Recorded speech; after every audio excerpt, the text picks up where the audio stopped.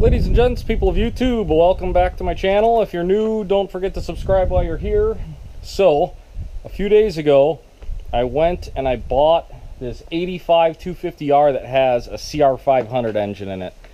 And it's a bit rough. And the thing's got a lot of oil on it and all that good stuff. So I figured it's about 90 degrees today. It's Sunday, not feeling like getting into anything too serious. So let's give this thing a bath and see what we're really working with, and we'll get a better idea of what we got to do to fix everything. So here she is, and like I said, she's a bit rough, but it's all there as far as the engine's there and the chassis there, which is you know, the main things we need to build a cool little project. But yeah, I want to take the gas tank off and let's spray the thing down, give it a simple green bath. Oh, the engine is just covered. I'd love to get to the engine numbers so I can figure out what year it is. This is going to be a major issue. Whatever hack hillbilly did this, oh my goodness. So yeah, we're going to have to take the engine out and split the cases to fix that mess. But that's a job for another day. Today, I kind of just want to make a list and, like I said, get an idea of what we're looking at.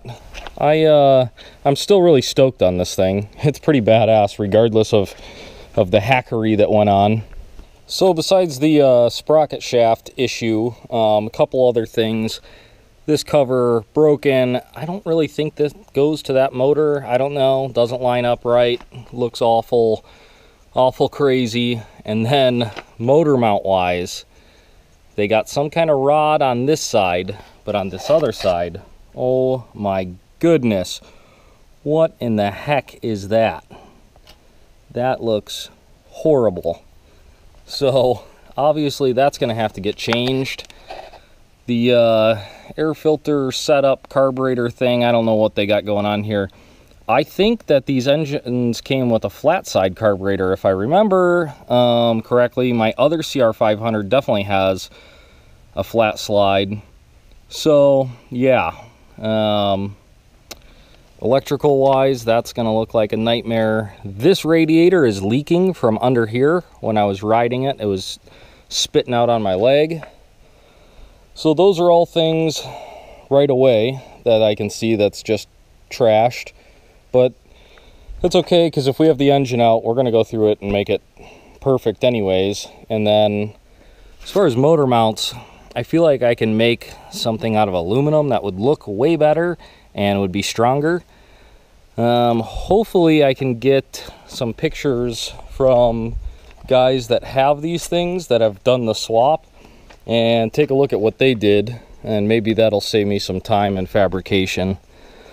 But first things first, let's just get all the grease off this, because this bike is filthy.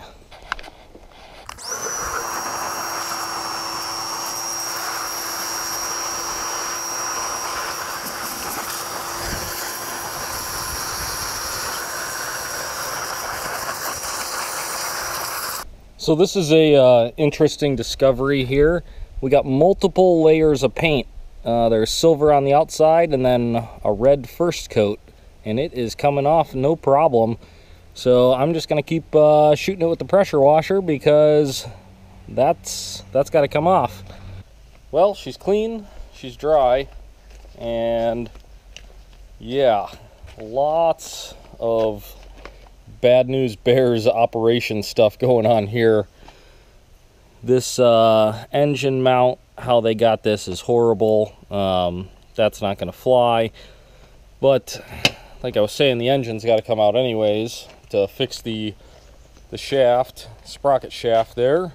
And also, I noticed that this is also welded on, the shifter.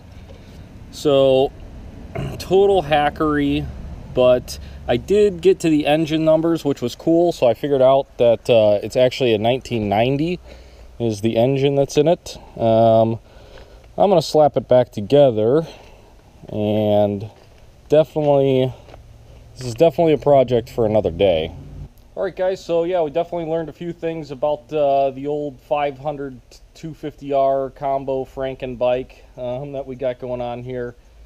So that we'll have to, like I said, take the engine out, split the cases. I'll look for a new shaft, actually probably 2 new shafts, because the shifter is also welded on, which is just insane. But you know, the thing does run pretty good, and I rode it around, so the motor itself is good, and it shifted fine and all that, so that's a positive, I suppose.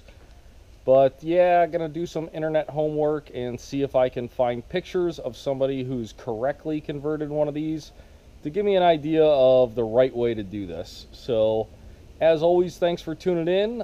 If you're new, please subscribe, and we'll see you on the next one.